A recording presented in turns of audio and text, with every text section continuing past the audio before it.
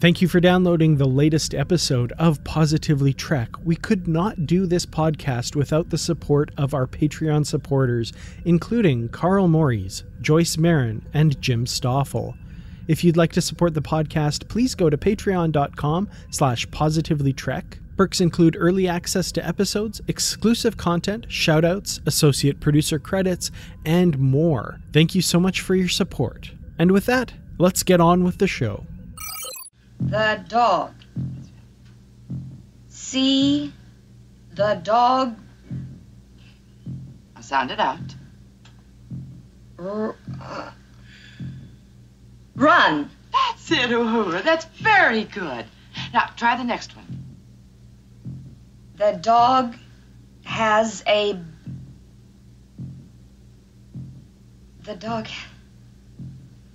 Si kumbuka. Not Swahili, Uhura. In English, the dog has a ball. See? B-A-U. Ball. Now you go ahead. Mwaonakufe. The dog has a ball. That's right. Oh, that's right, Uhura. This book that we're going to review today, I actually remember what I think about it. Well, one reason is because I just read it, and the second reason is because I haven't had some kind of thing named Nomad wiping my memory away, like in The Changeling in the original series. So I can remember this. Well, that's lucky, because that happens to me like 3 or 4 times a year, so... I'm really glad you'll be able to remember this. Thankfully, it hasn't happened lately, so I should be good for this. I should be good too. And wait, I don't remember what you just said. Did we start the show? I don't remember. Recording. Wait, no, we did that. Are we recording? Or something like that. I don't know. Who are you? Well, wait, this is Positively Trek. I remember that. And you're Dan Gunther. That's correct. And you're Jim. Your name is Jim. No, wait, that's from a movie I like. Darn it. I don't know. Spock. Bruce. It's Bruce. Yes, hey, Bruce. Yes. Bruce Gibson. Yes, here we are. Hey, we're going to talk about a novel here in our book club, and it's a very new novel, just came out recently, called Living Memory. It's a TOS novel by Christopher L. Bennett, and we're going to dive right into it. So, hey, just be aware that we're going to hit some spoilers in here. So if you haven't read it and you just want a little hint of maybe what's going on, maybe listen to a little bit of the beginning here, but then you probably want to tune out.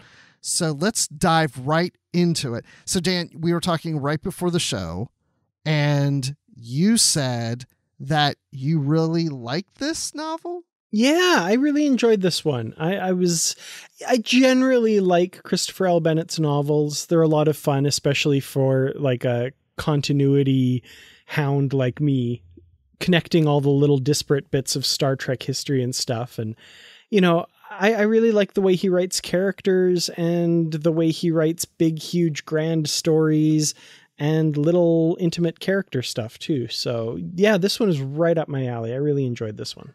I really enjoyed it too. The thing about Christopher L. Bennett is I feel like he's a walking Star Trek encyclopedia. And now I think most of the authors are, but I mean, really, and I don't know, maybe he's got a cheat sheet somewhere, but I feel so many times like I see him in Trek BBS or elsewhere, and he'll say, oh, this event happened in DC Comics Star Trek number 22. Like, how does he remember that?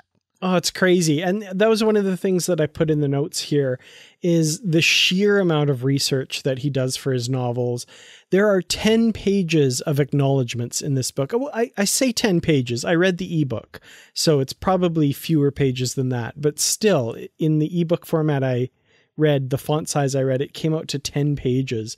And I read them all because it's a fascinating insight into like all these little pieces that he pulls from all over the Star Trek universe and makes it work. Some stuff he says, yeah, this went a different direction. I did a different thing, but he still acknowledges all of that work of other authors over the course of the 50 plus years of Star Trek. It's great. I love it. Well, I was also on his website. So if you Google search for Christopher L. Bennett and go to his site, he has the annotations for all the different chapters in there up already. Sometimes he doesn't have that up till weeks or months after the book comes out. But as we record, the book's only been out for a week and he already has that on his website. And I love just reading through all the little bits and pieces of like where certain things came from, like from DC Comics, Star Trek number 22 or whatever it is. Yeah. Oh, it's great. And it's always just so meticulous. Like he's not going to flub something because it's clear he double checks everything and makes sure he gets it right. That's awesome. Well, at least I assume he got it right. I mean, he could get it wrong. I might not know it. I'd know it. Oh, I knew you would. For sure.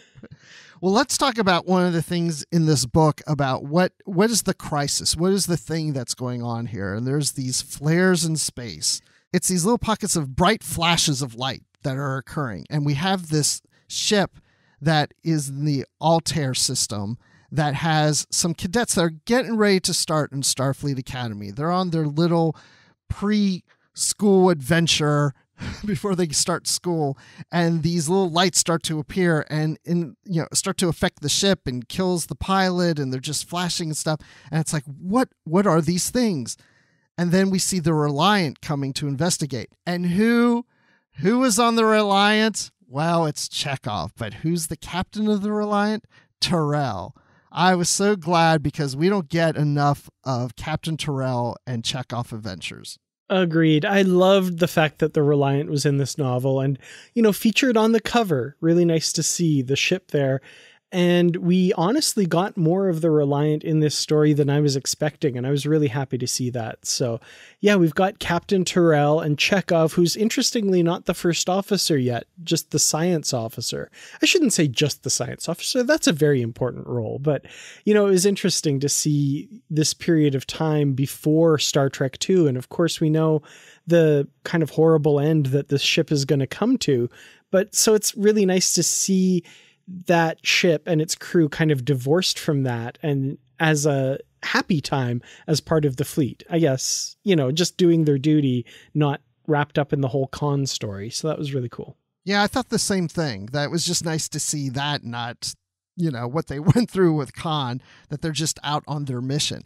I found it interesting that he was a science officer, not the first officer, because in other books that have been published, there's a few out there where Chekhov leaves to go become first officer of the Reliant. And here this book starts him off as, nope, he's not a first officer. He's the science officer. And there's another, there is a first officer, Commander Rem Azem Oz, and he's a Aurelian. He's got his wings and everything. And Kyle is there. Lieutenant John Kyle is there as communications officer, like we saw in The Wrath of Khan. So it's pretty cool. Yeah, I liked seeing that crew. Would have liked to have seen them a little bit more in this dynamic a little bit. We learn a little bit about the first officer, but not a lot, but still kind of cool to see them all interacting here. I do love that Chekhov is the science officer though, because of all the training he did under Spock. And whenever Spock wasn't on the bridge, he was always the one at Spock's station looking into his little viewer and stuff. So I thought that was nice. It makes a lot more sense than his security officer role. I agree 112% with that. Ooh, very scientific, precise measurement of agreement. Chekhov would be proud. Yes, it's logical. So they're seeing these vacuum fluctuations that are forming quantum wormholes, these flares that begin to show up. And not only there, but we start to discover that they're showing up in other systems in our galaxy. And at one point, Denoblia gets these flares in its planet. Usually they're happening out in space, and usually nobody gets killed unless there's a ship nearby. But this time it actually happens on a planet, killing people and just bursting out of the planet. And everybody's kind of wondering, like, what is the cause of these things? Because Chekhov says, like, this is a one-time thing. Like, this is a very rare thing that's probably not going to happen again. But then they start to find out it's happening over and over and over again. Is this something done on purpose by someone? what is causing this? Are they being attacked? And why is it just an open space and one time on a planet? I really enjoyed this scientific mystery. This was something that kept me flipping through the book and moving through and wanting to know what's going on here. Why are these happening? You know, it's a little bit of a, I guess, red herring isn't the right term, but it's the thing that drives the plot forward, the kind of techno-babbly thing, but it definitely drew me along. I was really fascinated by this weird mystery, and everyone seems pretty flummoxed by what could be causing it. Well, here's the thing. Okay, again, we're going to get into spoiler territory here because I want to focus on the flares in space. So they start to figure out that all these different locations that these flares are flaring up are places that the Enterprise has visited. Now, at first when I heard that, I thought, okay, well, you know, other ships have probably visited these areas, but I guess as they're researching and tracking, they start to realize the Enterprise has been to all these places, but not just that they've been there, but in the same order as the flares, but in reverse. Yeah, and I thought that was fun, like putting the pieces together and figuring it out and narrowing it down. So at first I was like, okay, you know, who are the powerful things that the Enterprise has encountered? Could it be Trelane? Could it be, I don't know, Sargon's people? Could it be, like, who knows, right? The Lights of Zatar? I don't know. Like, what could it be? But I like how they employ the scientific method and just keep narrowing the focus and eliminating variables until they figure out exactly what the correlation is. Because I kept wondering, what is it, like, what is causing these things that would do this at locations the Enterprise has visited in the same order, but in reverse, the sequential order of the places they've been to, and it's been like 12 years or so since they were at these locations. So why now? Whoever's doing this, what are they trying to accomplish? Or is it something that the ship caused itself and this is like a delayed reaction? But again, why in reverse order? You wouldn't think it would work in that manner. So I really was scratching my head wondering what the connection was here. Yeah, and it's not just in reverse order, too. It was, you know, like the Enterprise visited this planet and then maybe visited the next planet like 2 months later. But this is like a few days later, it moves to this one. And then a few days later, this one. So it's not even like tied to when the Enterprise was there. It was just purely the order of them going there. So yeah, like I was thinking the same, like something in the engines, like what's happening? Is it an environmental thing? Like what is happening here? And it was happening in the precise locations that the Enterprise has visited, but not necessarily on the planet they visited. So if they visited a planet, that planet is rotating around its sun. It's not in the exact same location, but the flares are happening in the location that the planet was in when the Enterprise went to visit.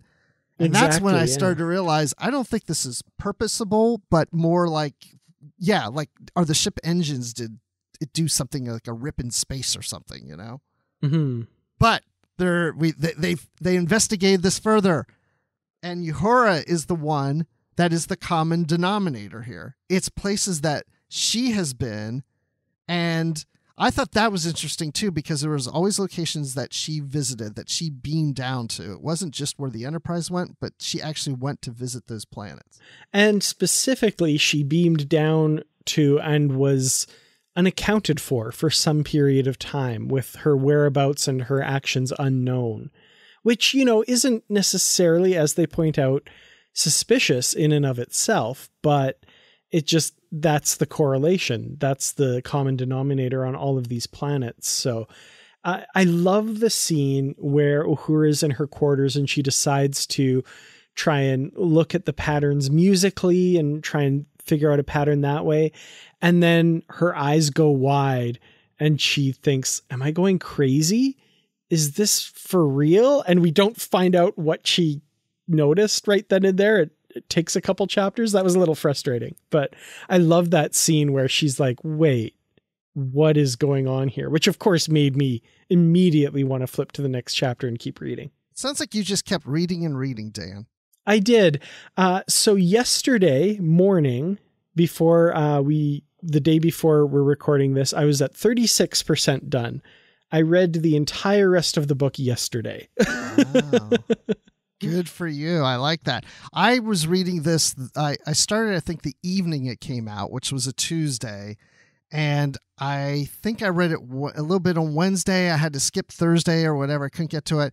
I read a lot on Friday, and I was about 60-something% on Friday.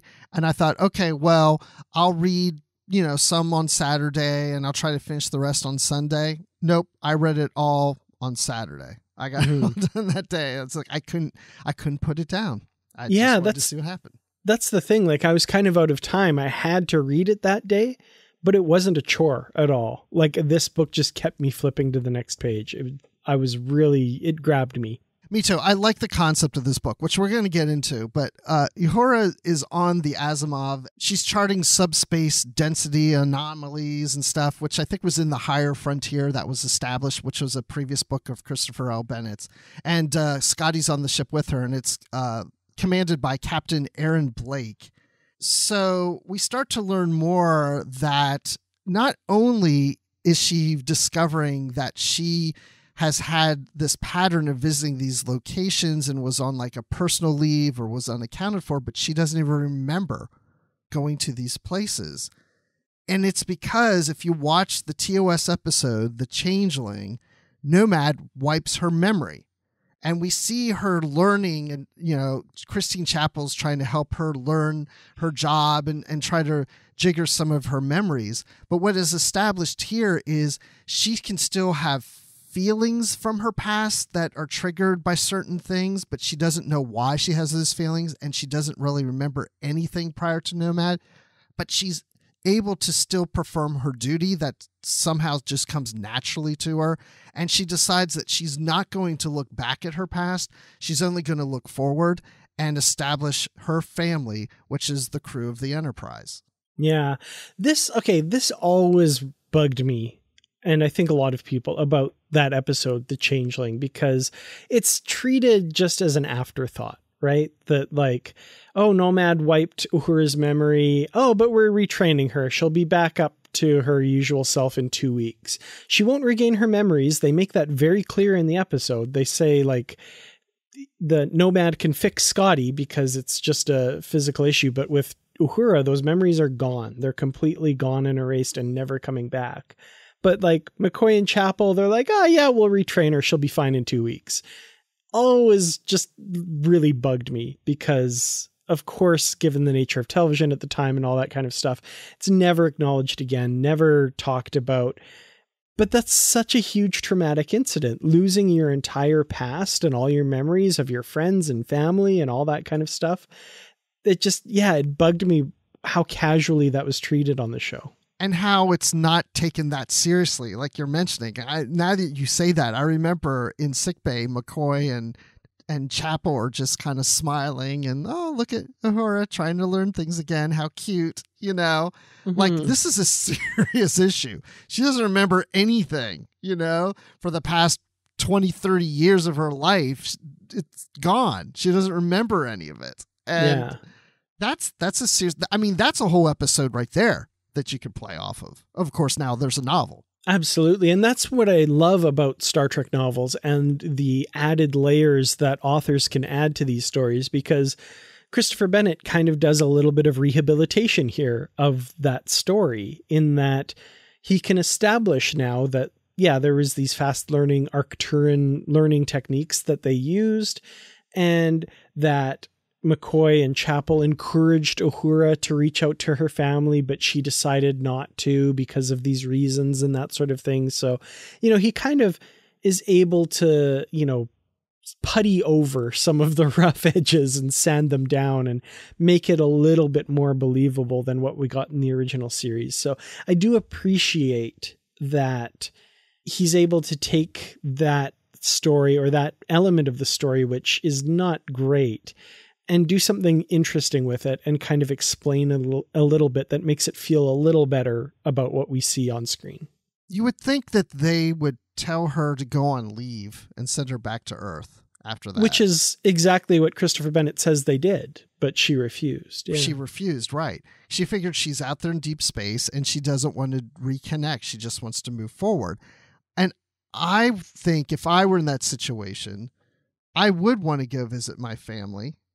And maybe not. I mean, I don't know. We've never had that situation. But to me, I feel that my family that I don't remember, that knows me probably better than anyone else, could really help me learn who I am. Mm-hmm. I really appreciated her reasoning for not doing that, which I found really interesting, where she says, you know, she would be going home and asking so much of these strangers that she doesn't know and offering nothing in return, which I think sells herself short. Like, her family would want to reconnect with her, obviously. So she's not taking that into account. But I appreciate what she said there and her feelings about it. But I also feel like there's a certain amount of fear in there as well, because it really is a complete unknown, right? You have no idea who these people are, and you would feel embarrassed and ashamed and maybe angry, but also very fearful, I think, of what that might do, you know? If you have absolutely no idea whatsoever, I could totally see her not wanting to connect. I really think if this were real life, I feel like the chief medical officer of the ship would make it mandatory that you go home and reconstruct your life. But for the purposes of the story, I think it's an interesting thing that comes out that she has to do that in this novel at this time. And I can also imagine that she doesn't want to cause the hurt and pain to her family, which they would already have, knowing that she's out there with no memory of them. But then for that person to show up on their doorstep and say, you're strangers to me. You're my mother, you're my father, you're my brother, you're strangers to me. And that could be devastating to them. And I guess in a way, she looks at it as like, well, that person they know is dead. And so why bring her there if she's not really who she used to be? I can see where it's complicated, because you don't know these people, and you could really bring a lot of hurt and pain to them by showing up and just not having any emotional connection to them anymore. Yeah. There's also an element to this that just really spoke to me, and it took me a little while. So kind of jumping around the novel here, where she does return home and connects with her family a little bit. This part of the novel really spoke to me, and I couldn't figure out at first exactly why, but as she's reconnecting with her family and there's that resentment on the part of her brother, and the fact that she didn't want to, but is now forced to, kind of thing. I feel like it kind of parallels a situation faced by many people who become disconnected from their culture, their roots a little bit. And for myself, I'm Métis, which is a mix of European and Native Canadian heritage. And a lot of times when I visited my family up north, my grandma and her family and stuff, having lived apart from them for so long, I felt a little disconnected from them, and always like, this is a little bit of an alien culture, and I just didn't quite fit in quite right.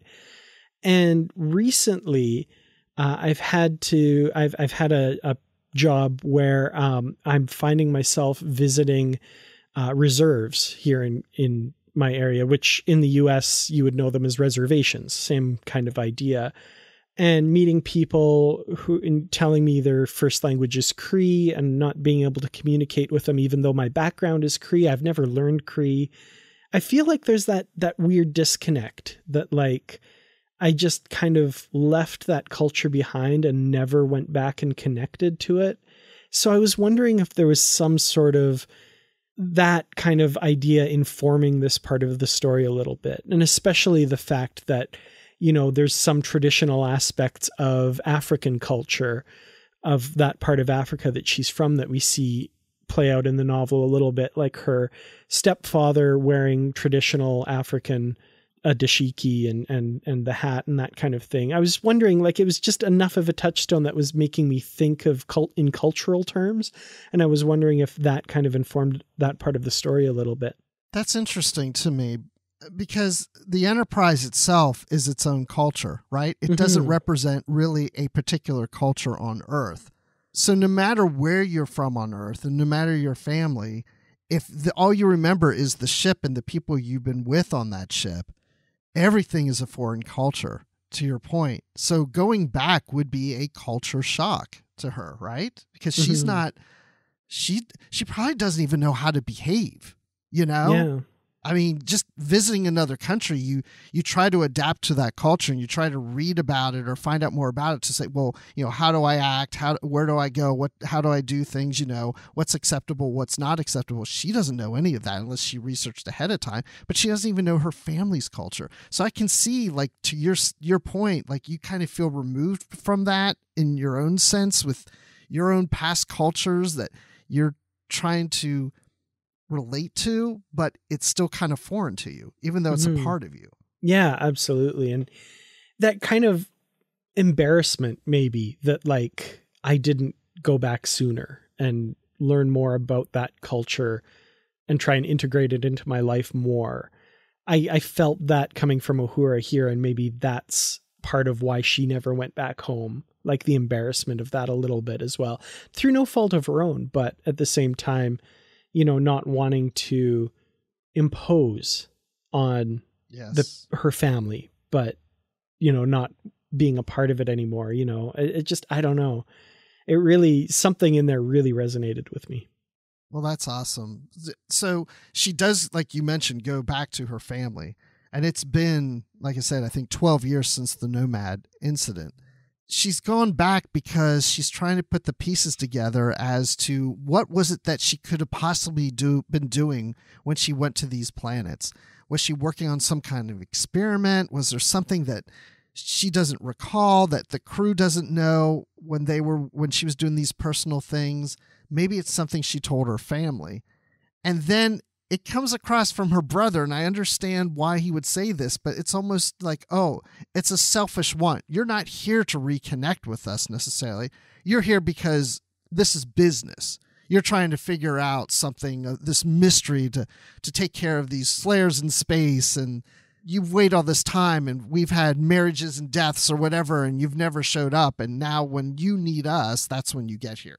And it's not completely unfair. I mean, you know, he's emotional and he's been hurt, of course, and that's coming through. But if this hadn't come up, would she ever have gone home? Probably not, which is, you know, that's really sad. So, you know, I feel like it's definitely a valid point on his part. A little harsh, but at the same time, like, yeah, I can understand why he's so hurt and why he would see this way. But her mother doesn't react that way. She's very welcoming. And I think for her, it's probably, I'm just glad you showed up. Exactly, I'm just glad at some point you came here. I don't care what the reasoning is, because yes, she knows her daughter doesn't have the connection with them. She doesn't remember them. So, you know, they may never see her again, but whatever reason that brought her here, now's an opportunity to maybe connect with her, make her feel welcome, make her not feel guilty or strange or anything like that. And I think this is one of my favorite scenes in the book, is just her meeting with her family, because now she's got a stepfather she never really knew before, because her father had passed away. So not only does she not know her own family, but there's a new member of the family she never would have known prior to. It's funny you say that was one of your favorite parts of the book, because I was so enjoying that part of the book and just so immersed in what was going on in that part of the story, that when she gets the clue from them and then goes on to the next thing, I was kind of really sad, because I was like, I want to see more of this reconnection. I want to see where it goes from here, but oh shoot. Okay. She's got the clue that she needs now. She's got to move on to the next part. And I was actually like, oh yeah, shoot. I guess the rest of the book won't be about her reconnecting with her family. Of course not. So yeah. It's funny you said that, because I felt the same way. And in a lot of ways that kind of knocked the book down a notch for me in my scale of ratings, because And it's no fault, of course, of the author. I mean, this is a good story, a great novel. But when we got to that part, after that chapter, because it's really just in a chapter that this goes on, I was wishing the novel was more about that. At that point, I was like, you know what? This would have been a great novel if it started off with just she's going home for whatever reason. Maybe this is the reason, and it's just a couple chapters or so that's established the reason. And then the rest of the book is her at home trying to fit in, trying to connect family, trying to connect with past friends, whatever it is, and just see that journey that she has to go through back home. Mm-hmm. And I really wanted to see that. And that's why I was like, oh, now I want that story instead. Yeah, it's kind of almost, like you said, if it knocked it down a little bit in your estimation, it's really because this part of the story was so well written that happened, which is kind of too bad. But yeah, I was so enjoying this part of the story and the kind of naive realization that, oh, the rest of the book won't be this. Darn it. Well, I've noticed that most of the Star Trek books, since I've been recording with you both on Literary Treks and Positively Trek, what I've started to pick up is finding more about what I like most about Star Trek novels, what my favorite type of Star Trek novel is, and it's the more personal stories. It's like I love science fiction, but it's like I almost want science fiction to take a slight background and just focus more on the character and their personal stories. Yeah. That to me was one of the genius things about this book, to me, was because there's this big science fiction mystery going on, but in order to solve it, what has to be done is this personal journey of this character through her past and through her life up to the point where she lost her memory. I love that he was able to craft a story that, had these big science fiction mystery stakes, but was hinging on this one character and her having to reconnect with her past. Like, that's so cool. I love that. Yeah, I was surprised going into this novel. I wasn't expecting it to be a Uhura novel. I wasn't expecting to get stories of her past or stories about her. I knew she was going to be a big part of the novel, but yeah, I was pleasantly surprised. Mm-hmm. So we can gush all we want, but let's move on to some other things here. We have the Warborn, and they're from Arcturus 4. And these, okay, you have to admit, they remind you of the clones from Star Wars, The Clone Wars, right? I mean, these are beings that are being bred that not originally for war, and they're not clones. Just put that out there. They're not clones. They make that very clear. But their ancestors migrated from another planet, resulting in them re-engineering their genes to breed and mature rapidly. I did think of the clones from Star Wars later, but initially my thought was the Jem'Hadar, the soldiers bred for war for that one purpose, with the very short lives as well, as they mention. That totally makes sense. Yes. Well, once this population grew on this planet and formed nation states, they started to breed more armies, because now all these nation states are going to fight and so on. But as time went on, those things resolved themselves, and now they were just bred to defend their planet, because now they're more of a galactic society. And, joining the Federation, which they later did, this type of tactic is forbidden. It's outlawed in the Federation to breed augments, in a sense, for fighting wars. And that practice had been stopped until we get to the war with the Klingons in Star Trek Discovery. Which I thought was nice, a nice way to kind of tie that in and put that in a specific part of Star Trek history. I really appreciated that. Me too. But after that Klingon war stopped, they put them in cryogenic stasis, and now you have thousands of these people that are in stasis like this, and then it started to fail. So now what are they going to do with these people? They have, some of them start to die. What are you going to do with those that, are going to live? So they decide to do this pilot program and put them a few of them in the academy, just kind of test things out. And at this point I was like, ooh, this could be really dangerous. If they're bred for war, we're putting them in the academy. I don't know if this is a good idea. Yeah. And I appreciate the origin of this as well, because this, this species was introduced in Star Trek the Motion Picture as like a background species.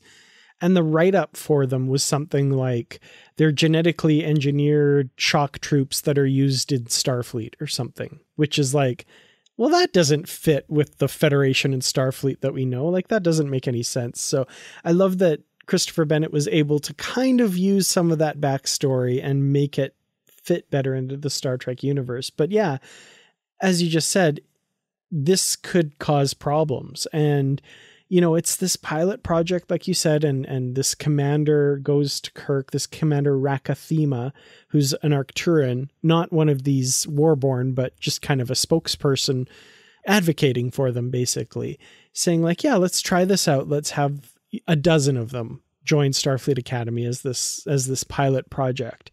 And there's a lot of protests from various quarters and concerns, but they decide to go ahead with it. And yeah, there are issues, let's just say.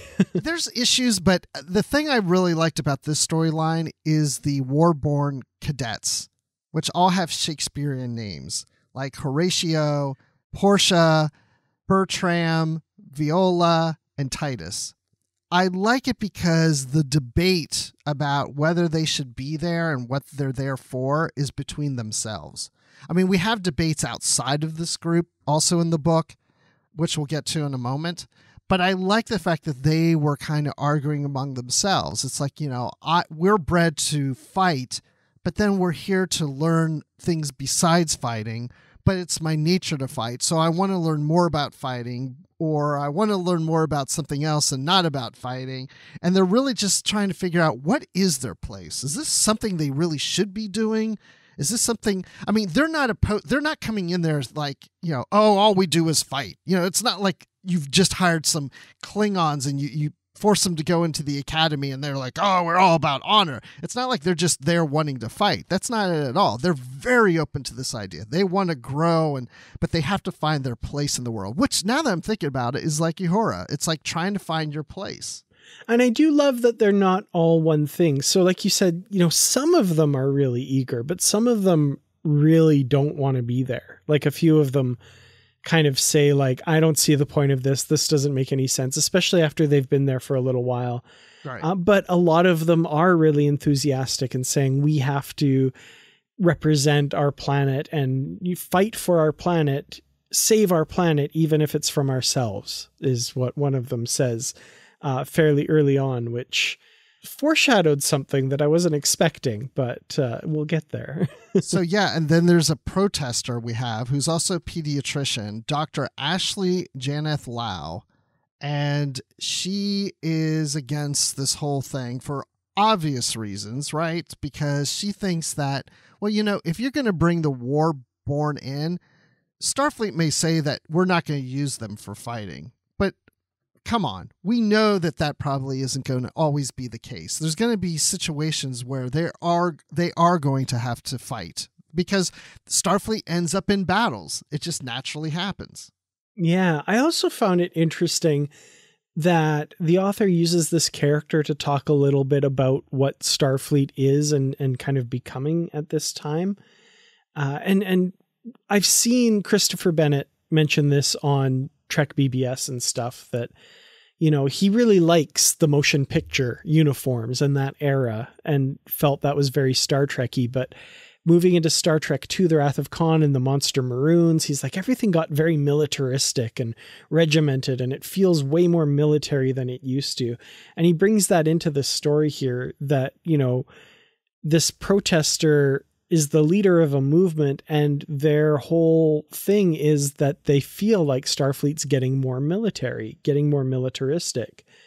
And I loved that we were able to see so much of the civilian side of things in this novel, which is something we don't usually get to see in Star Trek. So I loved this representation of the idea of all we ever usually see is Starfleet and the officers, but here we get to see the civilians and the population of the Federation, and the fact that there's still dissent, there's still individual viewpoints, and all of this stuff going on. I really like that. And I like that it's not just this one-sided, oh, I'm against, I'm protesting, that there's dimension to this character. I mean, she's very open to having dialogue with Kirk and McCoy about the situation. And she's open to, giving these guys a chance, but also wanting to make sure that the restraints are there, that they're not being used to eventually fight, that's not the entire intent of what they're there. And she's holding the Federation, she's holding Starfleet to that. And that's what I liked about it, because you can go into a novel and have a protester and all she's doing is fighting everything that, everybody's saying and wanting to do. And that's not, she was being fair. She had people around her at times that were like, hey, we've got to stop this or whatever. And she's like, well, no, let's hear them out. She's very diplomatic. And I like that about the character, which I also like the fact that McCoy wants to set her up with Kirk. Because Kirk's been earthbound. He hasn't had a girlfriend in a while. And he's like, okay, well, maybe I'll ask her out. And instead, she's like, no, I'm more interested in McCoy. And I love how the two of them get together. Yeah, well, I love that because, Kirk's being all suave and stuff. And and she's like, Jim, can I ask you something, putting this situation aside, can I ask you something of a more personal nature? And he's like, yeah, you can ask. And she's like, is Dr. McCoy seeing anybody? And Kirk's like, oh, no. But then, I did also appreciate that Kirk was just as pleased to set McCoy up as McCoy was to set Kirk up. That was really sweet. I really liked that. Yeah, I could just picture Kirk smiling through the rest of the novel when he saw the two of them together. Totally, yeah. Just enjoying it. And just McCoy be like, oh, wait, you're interested in me? Me? Oh, okay. Yeah, it's pretty nice. Going into this mystery, I want to ask you something here, because just as we're talking about Ashley Janith-Lau, she is somewhat against, she's protesting. She has some issues with what's going on. And as you mentioned earlier, this Commander Rakathima was kind of behind this idea and presented it to Starfleet. And he was heard at one point by the cadets as saying that he was, quote, open to broadening the traditional role of the Warborn to include combat on behalf of the Federation as a whole. Which now that sounds as if okay, he's open to the idea of them actually fighting. And then we find out later that he is found dead and she's the one who's there that finds his dead body. And of course, now the mystery is who killed him, and it's got to be her because she has the motive. Mm-hmm. And of course I'm thinking she's not the one who killed him, because no, definitely not. That's too easy in this book, right? It's got to be somebody else. But I had no idea.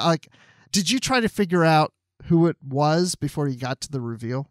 Yeah, I wasn't necessarily really trying to figure it out, but I was thinking at times okay, who could it be?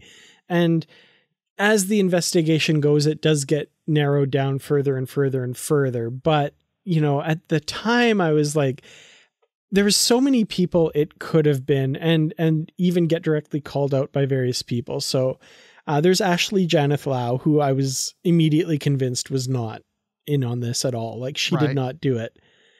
There's the cadets themselves, the Warborn cadets.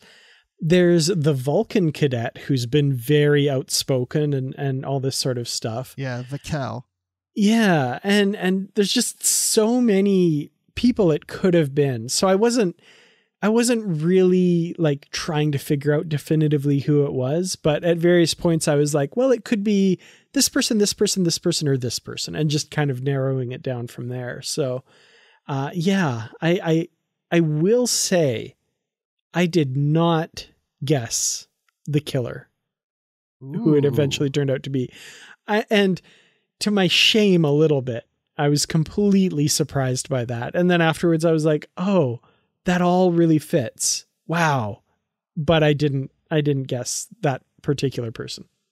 Like you, I didn't spend time trying to figure it out, but the Vulcan cadet, Vikel, I kept thinking, okay, it seems like it's going in that direction. But then it also was like, okay, is it making that a little too obvious? Is Christopher Bennett trying to make it obvious to us who the killer is? Or is he trying to pull the wool over our eyes? And to your point, I did not think it was who it was. It never even occurred to me. So bravo to you, Mr. Bennett. You got us both on this. And I'm relieved to hear you say that, because I thought for sure you'd be like, I knew it was them all along.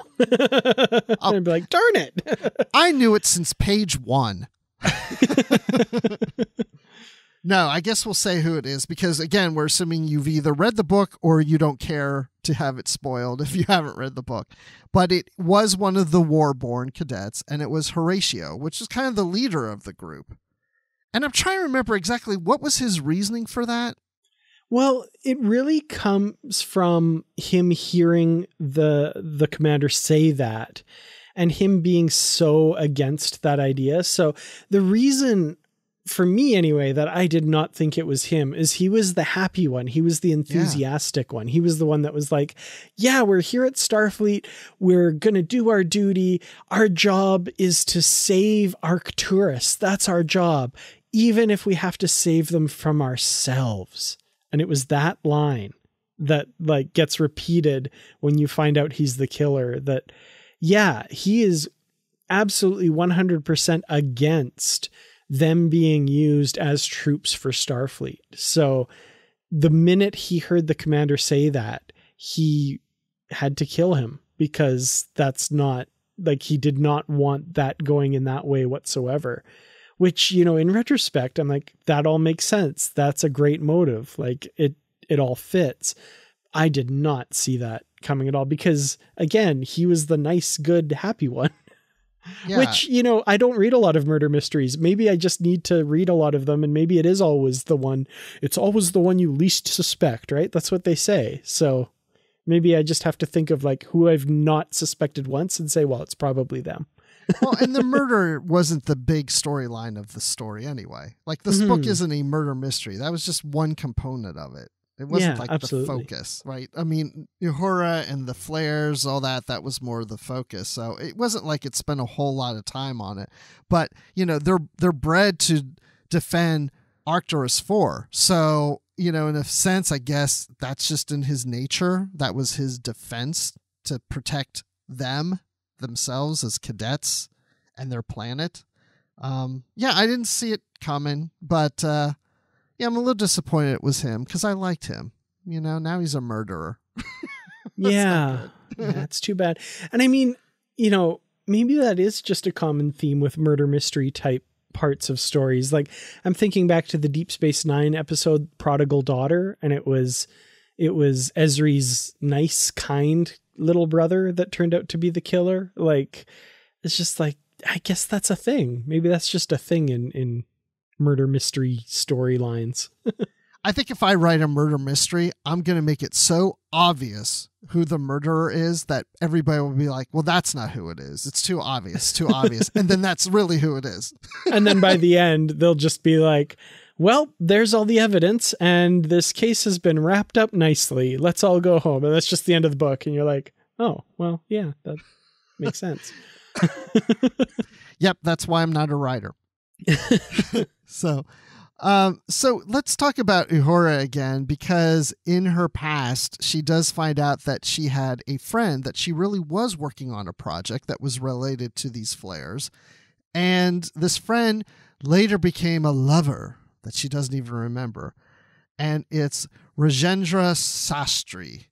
And this relationship, I found it interesting. He was, okay, maybe it's just me, but he was just, I mean, I understand he was in love with her. And then when they spoke after she lost her memory, he didn't really believe her. He almost felt that this was just, she was making this excuse as if she's going to break up with him. But they were so in love. Like, he was devastated that she would do this to him. And when he found out, when he reconnected with her, because she's trying to figure out, what it is that they were doing that could have caused these flares, I felt that he was not understanding enough. Like, I understand that he's lived years with a broken heart and has probably been angry at her. But as soon as he starts to find out that, oh, it's true, she really did lose her memory, and he has since moved on and married, that I felt like he was still being a little too emotional with her about it. Like, it was like, I don't know. I guess for me, it would be like, I'd still be hurt, but not as hurt. I absolutely agree. I was really annoyed with this character. Oh, good. I thought it was just me. and I agree. I understand. Yeah, he was hurt and all this stuff, but there's a really satisfying moment in the book where Uhura finally just like lays into him a little bit. Yeah. Where, Uhura has been trying to safeguard his feelings and walk on broken glass around him. I don't know if that's the right phrase, but she's being walking on eggshells around him. That's the phrase. That's it. Yeah. And, she's being very courteous to his feelings and stuff, but, he just one too many times says, you didn't try again to reach out to me and you could have made me understand what happened. I just thought it was this, but you could have blah, blah, blah. And she's like, why the hell would I reach out to you? Like, all my crew members on the Enterprise had been completely understanding and all of this. And the first person I reach out to from my past outside of the ship sends this message back to me. No wonder I didn't reach out to you again. And no wonder I didn't reach out to my family after that. Not saying it's all because of him, but like, what's the phrase? I can't remember, but like when you're burned, you're shy, right? Twice burned, once shy, once burned, twice shy, something like that. I can't remember. Yeah. I'm so bad with phrases today, but yeah, she was burned by this. Like, no wonder she retreated back into herself. Like, I was not happy with him. Good. I wasn't either. I didn't like him. I was like, come on, dude, get over yourself. Like, I was fine at the beginning, but he just carried on for a little too long. You know? I do like where they end up at the end, mostly for Uhura's sake. But, I was annoyed by him. I am glad they reconnected, and I'm glad he came around and, he can admit that he made a mistake, and Uhura can say she made a bit of a mistake too, but I don't think it was as on her. She was suffering from a pretty huge trauma. So I'm glad where they left it at the end and happy that they're kind of back friends again. But man, I wouldn't trust that guy too much with my feelings, I think. So yeah, they were doing something, right, in their past that caused these flares. And so we come to find out that this is a project that she was working on, because when she was a child, she was almost like into like a radio, like almost like ham radio. You know how people who are ham radio operators and stuff, she was like listening to things in space, and she was hearing something that almost sounded like song, since, she's very much into musical patterns and things. And when she joined the Academy, she wanted to focus on this research. And there was concern that if she does this, it could be a problem or something like, a first contact situation or contact. I can't remember the total reason for the concern. Do you? Well, it was because she was communicating with beings billions of years in the past. They were worried about it changing the future. So the whole thing was these beings existed in the minutes after the Big Bang. So, yeah, I thought that was interesting too. Yeah. At that period of time, civilizations could rise and fall in seconds, right? Because of the nature of the universe at that time. So they were reaching out to ensure that some part of them survived, right? That they could make contact with somebody on the other side of all of this. And that's what she was listening to. Also, I just have to say, I love that they called it ham subspace radio. Like, I love that that's what it was actually called. Yeah, that was great. Yeah. But yeah, this was something that had fascinated her all her life, and kind of trying to reach out. And like you said, Starfleet had ordered them not to pursue this when they were at the Academy. But afterwards, she kept doing this on her own time with Shastri, and they managed contact. They managed two-way contact right before the Changeling incident, where she lost her memories. So It is pretty tragic. And like the fact that they had made that breakthrough right at that moment was pretty brutal. And then the fact that, you know, it has all these wide ranging effects afterwards because she'd lost her memory was also quite brutal. It is. And, you know, honestly, this is one thing I had a problem with. And first of all, Admiral Lance Cartwright is in here, who people know from Star Trek 4 and Star Trek 6. You know, he can't be trusted, especially when it comes to the Klingons. He's very much his Cartwright self in here. You know, he's always, you know, against this and concerned about this, and we should have more security and blah, blah, blah, blah. But he even said to her that, you know, in a sense, she's to blame for this because the Academy said that she was not allowed to do this. And she's like, well, I didn't do it through the Academy. I did it through my personal time. And you can't tell me what I can and can't do in my personal time. And this is the one part when I'm like, yeah, but I kind of agree with Cartwright. Like they're saying this is an issue. This is a security issue and you're playing with time. And so if we say you shouldn't do this, we mean you shouldn't do it even in your personal time. And, you know, I think she should have got more of a bigger punishment on this because, you know, she's threatened the lives and people actually did get killed, but she's threatened Earth and other planets from her actions of what these beings were trying to reach out and what they were causing. Not that they were trying to, you know, destroy things, but this is what was happening. This is the results of that. Yeah. Well, and this feeds into one of the major themes, I think, of the novel, which is, of course, communication. Memory is also a big one, but communication, right? All of these problems arise from a lack of communication. The friendship between her and Shastri was destroyed because, you know, he wasn't communicating with her. Her family relationship had to be mended because, you know, she was cut off from them and didn't reestablish contact. And same with these plasma beings from billions of years in the past.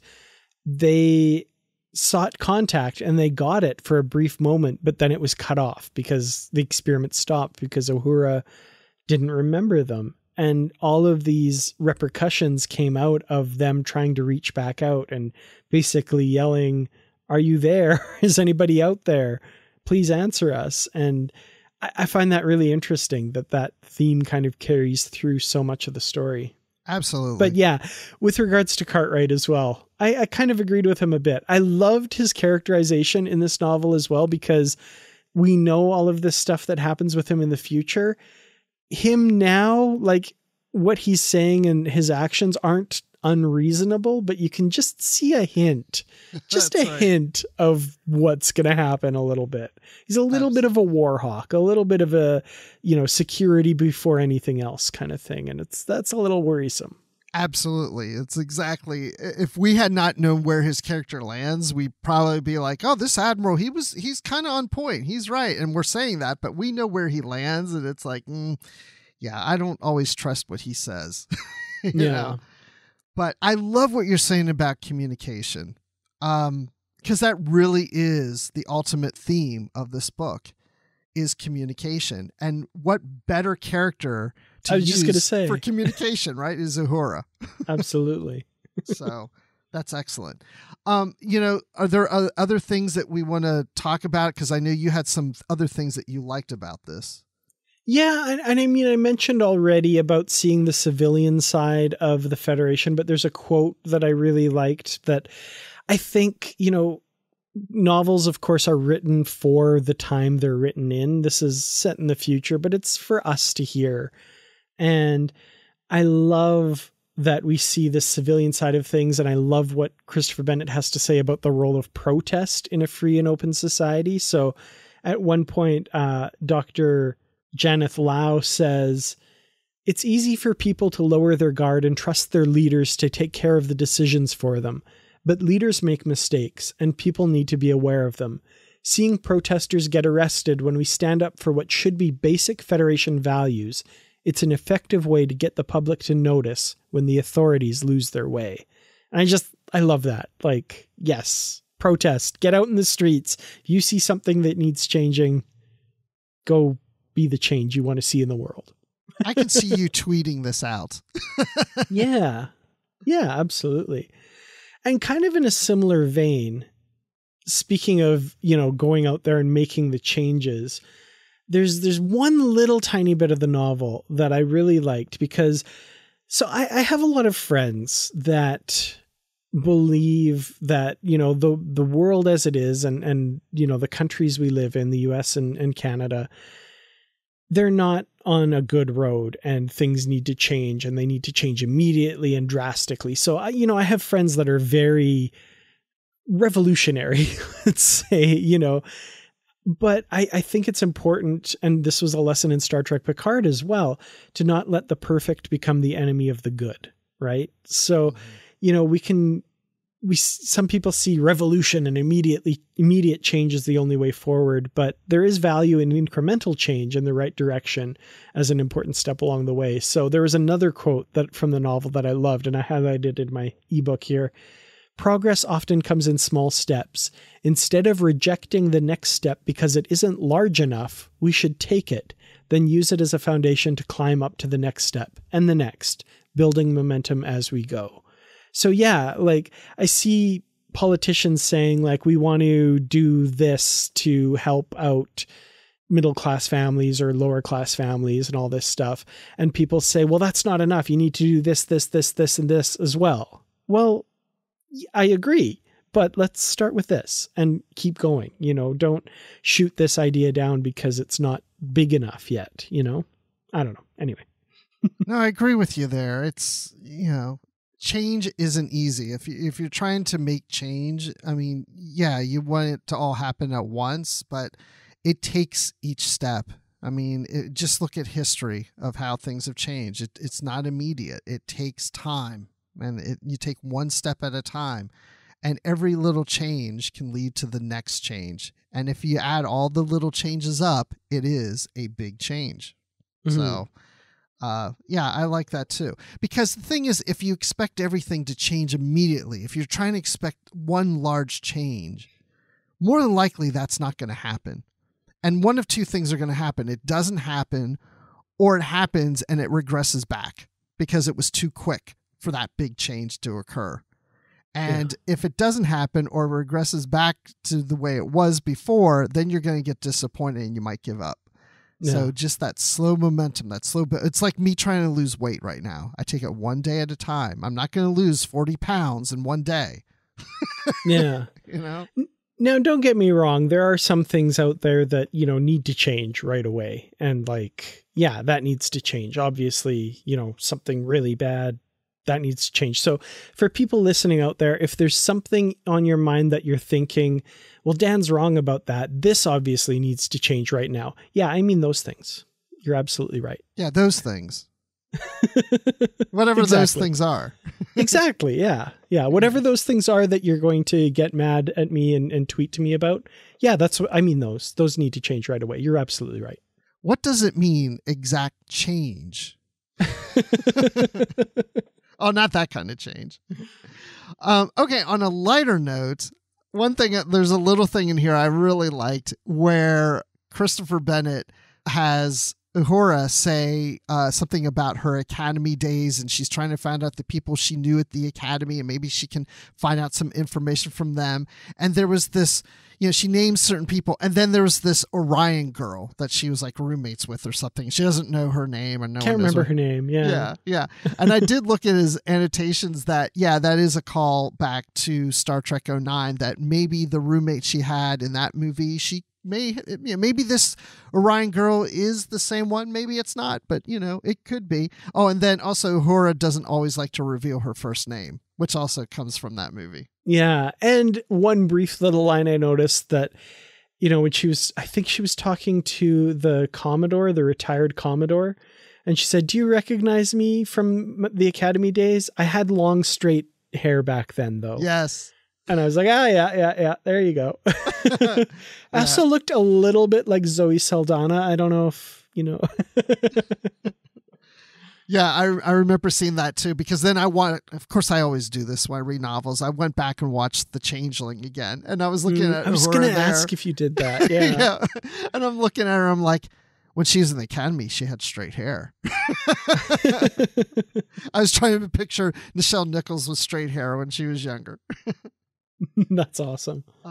The other thing I liked is Demora Sulu, having a little bit of her in there and just keeping up that whole idea that Hikaru Sulu is watching her because her mother passed away and he didn't know about her birth, blah, blah, blah. We've had that in previous novels and things, but just keeping up with that and also seeing Sulu working at the academy. That's the other thing I like, is I don't like it when people just assume that after their second 5-year mission on the Enterprise, everyone went to teach at the academy, and they were doing that while Chekhov was out on the ship as a first officer. It's like, I like to think, no, they're not just teaching, they're involved in other things. They're doing other projects, they're doing other missions, and that comes across in this book. I really liked, we didn't talk much about him, but I really liked Sulu in this novel. I loved his kind of mentor role with Portia when they were flying. And I liked a lot of what he said to her. And I liked that he kind of like, was that the best thing to say? I don't know. I don't want to inspire her to do something rash, which of course is a little bit foreshadowing to her being a suspect in the murder later. But I did like those connections. And speaking as someone who has spent much of my life being a teacher, I appreciated that, you know, there are those students that you form that bond with, that they look up to you for that advice, and that moment felt very real to me. Yeah, during the murder investigation, it really seemed like he was really very supportive of them and really valued them and liked them. And, you know, another thing, we didn't really talk that much about the other cadets. We talked about the Kel, the Vulcan. I don't know if I have a whole lot to say about the other cadets, but it was just nice to see their interaction with the Warborn cadets. Mm-hmm. And, you know, they would get along, but they'd have their debates too. Yeah, I liked that. I think I said earlier too, the Warborn cadets weren't all just one monolithic group. Like, they all had their own kind of views and viewpoints and stuff. And seeing those debates carry out, not just among them, but among the other cadets as well, I found that really interesting. So what are your final thoughts on this book? So final thoughts, I really enjoyed this novel. I like I said, I read most of it in one day. I was really carried along by the story.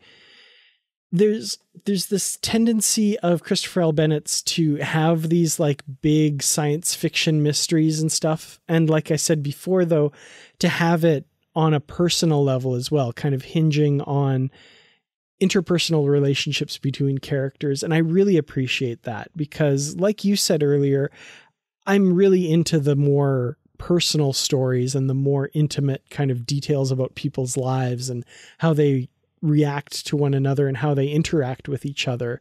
That to me, you know, the human adventure is just beginning, right? It's Star Trek's a story about the future with aliens and fantastical stuff, but it's about us. It's about humans and how we relate to each other. So I really enjoyed this novel. Even the plot heavy bits, like the murder mystery, I was really into the mystery about the vacuum flares, and just seeing a glimpse of this era that we don't usually get to see a lot of, the Reliant. I thought that was great, having that being a main ship. Also, I love that the Soyuz class got a little bit of love here. We have the Soyuz class USS Amazon at one point, and the myriad of references that Christopher Bennett does. We had a reference to the L5 colonies, the Vanguard colony from the Lost Era, the Sundered, that we covered back in Positively Trek 87, you know, something we've read recently. I liked that. I love his books, and this one was no exception. So I would have to give it, I think, 5 out of 5 Verteron fields that are protecting Earth and the Enterprise from the vacuum flares. Yeah, we didn't talk about those, but yes, there you go. That's great. Yeah, this book was really good. Yeah, Christopher L. Bennett doesn't disappoint. Yeah, I'm really picking up on the different styles of our authors, and the more we get to know them, and I mean, I think they're all great. But yeah, Christopher L. Bennett just has a great knowledge of little minutia things in Star Trek that he likes to just kind of drop in. And if you're people like us that have read so much and seen so many of the episodes, you pick up on a lot of it, and maybe not even all of it. And but those things are fun. But focusing on the character of Uhura and her losing her memory, and it's revealed that, it's stuck. I mean, she didn't get her memory back later like I assumed in the episodes. Well, she just must have, her memory just must have come back at some point. No, it's been gone, and she's had no connections with people in her past, and her dealing with her family and this friend and lover that she worked with this project with, and her putting those pieces together and working with them to reestablish a new relationship makes me even want to see a sequel to see how things are going in her life with those relationships.